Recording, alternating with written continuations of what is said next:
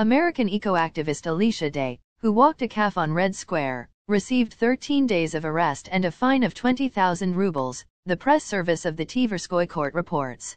The court found the 34-year-old woman guilty of obstructing pedestrians at an unauthorized rally and disobeying the police. According to REN TV, the case file states that Day shouted the slogan "Animals are not food." A U.S.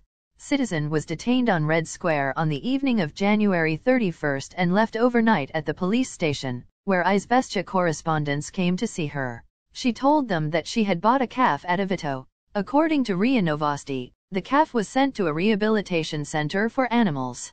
"I didn't want to say anything, I just wanted to show the cow her country, the capital of her country. Sometimes I enjoy walking farm animals because sometimes people tell me they start eating less meat when they meet my animals," Day said. According to the woman, she was going to take the calf to Kirov, where she rents a place in the stable and keeps another cow. Day also said that she came to Russia in the summer of 2022 and then bought 2 cows here.